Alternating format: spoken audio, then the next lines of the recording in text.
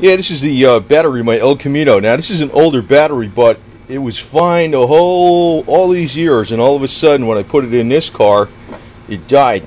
So I started thinking, uh-oh, parasitic draw someplace, because I had another battery in here, and all of a sudden it died. Now, I was aware of a slight parasitic draw. Well, I'll show you how to do that. What it is, you disconnect your ground, and you set your meter to amps DC, amps DC, and then what you do is, with the ground off the car, you take this, you put the the probe on here, and the other side, and let's see, well, you'll be able to observe the meter. Oh, excuse me, that's set on volts. That was set on. What the deal is here, I gotta change this. Excuse me. There's you gotta move this over right here. Right here. You gotta move that over. You gotta change the ports on the meter, the little connectors, and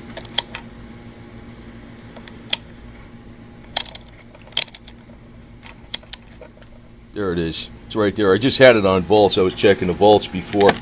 Anyway, so it's down to 0, checking the amps. So again, put the positive on there and the negative grounded out. And you notice, so I'm grounding it right here, see? So I'll put this positive back on here. It's showing like 1/100th of an amp. Now that's a really small parasitic draw. It's not too bad. That's above specifications for what you really want. But if you have this thing sitting here several months, that'll kill your battery. That'll kill your battery, man. So, and just to show you, like, well, let's go back. I'll turn the headlights on. I'll show you what I'm talking about. Now, they're not going to go on until I make the battery connect with a ground. You can see what kind of amperage it's drawing. So, okay, so I flipped the headlight switch on, so I got to make the battery ground out to make the lights work, and we'll see what kind of draw the headlights would be pulling on here. Watching the gauge, makes a connection. I don't know if you can see that. Probably see it now. There you go. So it's drawing like, I don't know, that's probably with a low battery too, about 5 amps. So it's screwed up. It's not like totally messed up in the fact that it's drawing too much of a parasitic draw, but the headlights should have been drawing more than 5 amps because well, let me put it this way, that's it's a low battery. It's a low battery. So I was trying to bring this thing, I was curious about trying to bring it back to life. I'm going to actually probably, if I can't bring this back to life, I'm going to try to do the loom battery thing with this. This was a deep cycle battery, and I'm realizing that the other battery got killed because of a slight parasitic draw. So checking this again for voltage, just resting voltage. Let's see. Yeah, you can see it drop quite a bit. Drop quite a bit. So, it's resting voltage. It should be around 12.7 volts. And it'll start the car if it's got about 12.1 or even 12. But if it starts getting below that, forget about it. So, I used the load tester on it, and it was going all the way down to here. And I load tested this battery, I check it every once in a while, every 6 months or so, and it was out of the car. It was always on. It was always good. It was way up here in the green. It was really good. So I'm thinking there's a really slight parasitic draw, but it's like if I let this car sit for a week, no problem, because you're talking 1/100th of an amp. But what I was trying to do is bring it back with this battery charger, and this is a ship to shore. It's not too bad. Like, in other words, if you you know, I'll put it on here in a second. I'll show you what the hell I'm talking about. So just connect it up and it shows you the volts. You know, this is like, man, you know, that 12 or 12.1 you usually start the car, but this does not handle, the load tester does not work with this. It's lousy under load. So I charged it up a couple times, bring it all the way up, and this thing, if like say you try to bring it up to fast charge, it goes into desulfation mode. Actually, it'll actually start blinking, and see right there, but it did not bring it back. So what I'm going to do is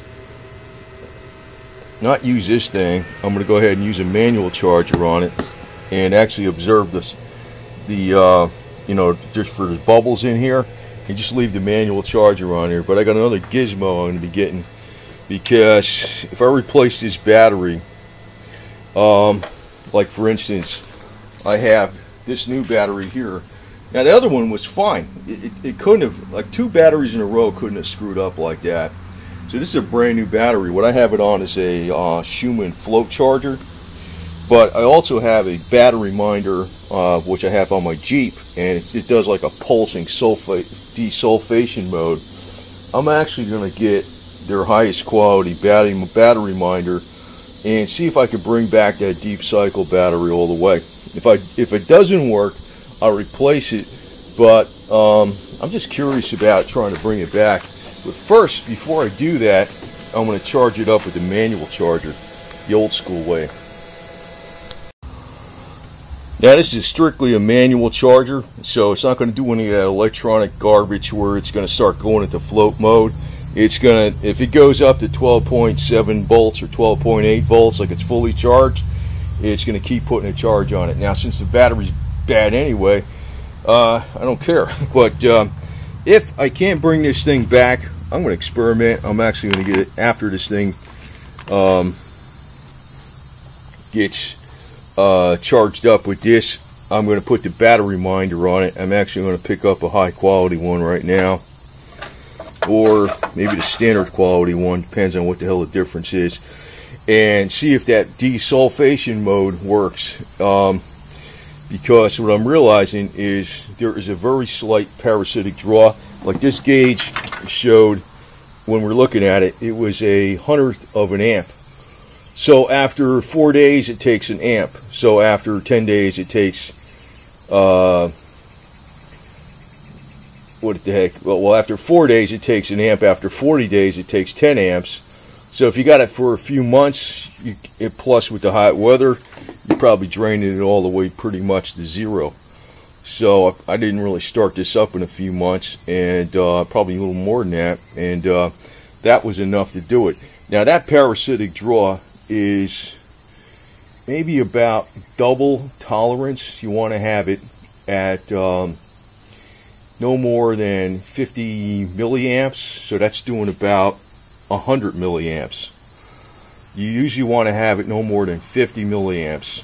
It's about 100 milliamps, but that's still not bad, because if you let the car sit a week, it's really not going to make much of a difference. But if you let it sit a while, it'll kill the battery. So I'm not going to actually go around and try to find what the parasitic draw is. It could be anything. It could be something in the alternator for all I know, but it's not too bad. But I should have kept a and probably what the deal was, I used to keep this thing charged up all the time, and I didn't do it, and that was enough to kill it. So what I'm going to do in the future, though, is I'm going to actually keep that ground terminal off of there, because there's no parasitic draw going on at all. But I'm going to run this experiment with, I already tried charging it up several times with the other charger, the one that was the ship-to-shore electronic charger. I tried charging it up with that Schumann charger. I have another battery minder. I'm probably going to get a brand new one, but I'm going to try to overcharge it with this. Not extremely so, but you realize it's only putting out about, 2 amps or something. It's not going to be really cooking it too bad. I got the this off the it's vented well, and it may bring it back. I'm curious. So we'll see how this works out. I'm going to run this experiment, and if it doesn't work out and I can't bring it back, I'm going to try to make this into one of those loom batteries like I tried on the other battery that failed. If it gets really screwed up really bad, it don't work. It don't work, man. It just doesn't work. But I'm realizing if you got a car sitting around, you know, I used to keep the battery trickle charger on this thing all the time. Never had a problem. It does have a very, like, again, I'll give you the specifications. You want, for a parasitic draw, actually you want to have no more than 50 milliamps, which is a half of a hundredth of an amp. This is given about a hundredth of an amp. That's still not too bad. If you're just driving a car, like if you're using it every week, you wouldn't have a problem. But you know, if you let it sit a few months, that's enough to kill the battery. Well, I got out my little battery minder. It's this is the original one. I got it from about 10 years ago, and you know, I got the Jeep running now, and I keep the charger on that. And I used to keep it on this thing, so I guess this thing, it's got a really slight draw, like I said. But I went down to Walmart, and tried to find something like this. And actually, the one they got that looks like this is not the same thing. This actually, the original one's got the desulfation mode. Like if I press this button here, see that? It goes in desulfation mode, and the blinking green light. The new ones they got, they cost more money. This was actually expensive when I first got it. It was the only version. So I'm going to put it back on. When it fully charges, what happens is, I'm going to put now, I reconnected it. When it fully charges, this goes into desulfation mode. Now, this one doesn't seem to be as bad as the other one I had killed in this thing. This is a deep cycle battery. I'm going to try to bring it back.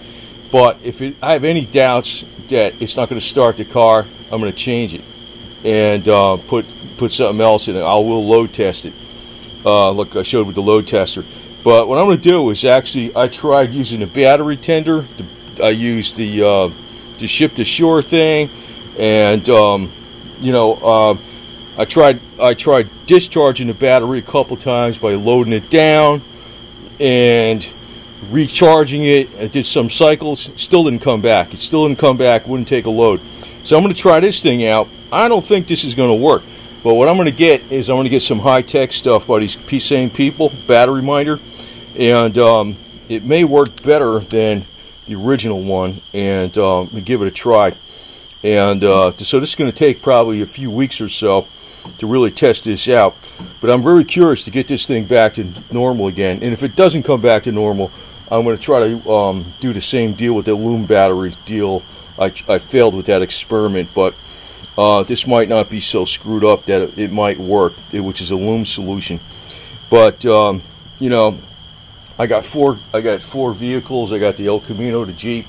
I got the compressed natural gas Chevy, the Sebring convertible, the Harley, and I actually got a battery on the diesel generator. So, you know, I got a lot of batteries that I got to be. So I had this. I used to keep this on a car. I kept it on a Jeep. I kept it off the car, and it's been killing the battery. So because I've been using a Jeep, but I think there's a way to get this back, and I'm going to get a very high. Wally World didn't have it. I'm going to get a high-tech version of this damn thing, and the latest one, and see if it works out. I'm curious. I have a tendency to think it might really work, because this actually was a deep cycle battery.